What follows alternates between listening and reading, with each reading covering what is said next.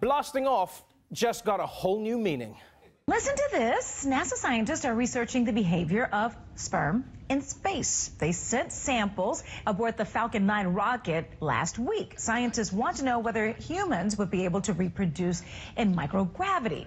Wow, NASA is experimenting with space sperm. That's one small step for man, one giant load of mankind. Yeah, I think we finally got to the bottom of what those ink blotches were in Arrival.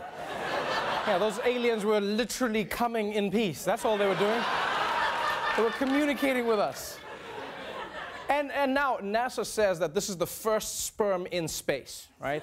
And I bet every dude astronaut is like, yeah, first, yeah, come on, man. Men have been in space for almost 60 years now. There's no ways in hell this is the first space sperm. You put a dude in a hotel room, within 5 minutes, he's jacked off twice. You know these guys were in the space station as soon as they got there, they're just like, oh.